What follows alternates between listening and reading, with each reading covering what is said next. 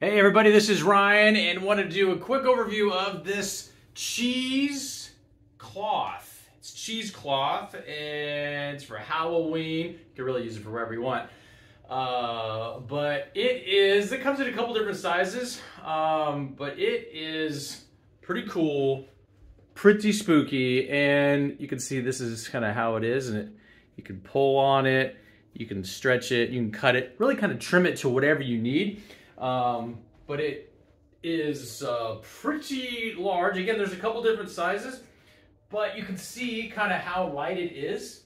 You know, so if you were going to put it on like a prop or something, you can see, you know, what you can do with it.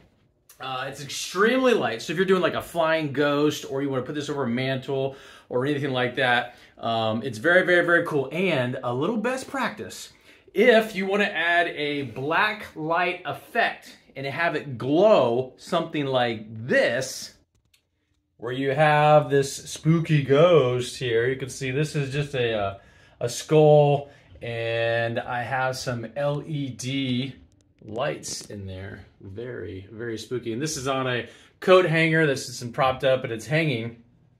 But the best practice is you take this cheesecloth and you soak it in most laundry detergents. So if you have a black light like that and you soak it in that, I would just go and take your laundry detergent and put it in, you know, something just to see if it glows.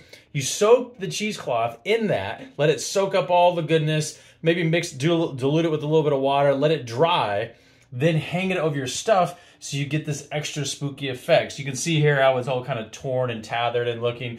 You can have sort of a ghostly figure or whatever you want to do. Black light, cheesecloth, soak the cheesecloth in detergent, let it dry, and then you can do some cool stuff. And then these are pretty cool as well. They kind of flicker a little bit, and you just hook them up to like any kind of 12-volt battery source that, you know, you can use for just about anything. You probably have something like that around the house, but it's a 12-volt battery source, and you just literally just screw them together and you're good to go as far as all the wires concerned. So cheesecloth, spooky times, Halloween, hope that helps.